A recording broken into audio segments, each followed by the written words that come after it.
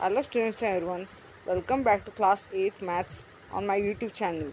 Now I am going to teach you chapter 9 discount and commission sums on textbook page number 51. Write the appropriate numbers in the following boxes. First one, 12 upon 100 means 12%, that is equal to 12%. 47% means 47 upon 100. 86% means 86 upon 100. 4% of 300 means 300 multiplied by 4 upon 100. 0 get cancelled on numerator and denominator. 4 3s are how much? 4 3s are 12. So the answer is 12.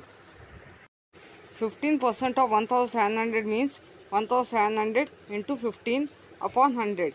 0 get cancelled on numerator and denominator. Now you have to multiply 17 into 15. 5 sevens are 35. 3 you have to carry off, 5 you have to bring it down. 5 ones are 5 plus 3 is 8. Take 1 0 when you are multiplying next digit. Any number multiplying by 1 is the same answer. 17 ones is 17. Now you have to add these numbers. 5 plus 0, 5.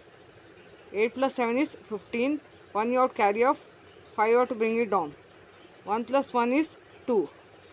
After multiplying 17 into 15, the answer is 255. If you understood class 8 math sums on textbook page number 51, give us the feedback or comments. Subscribe the channel, like and share. Thank you.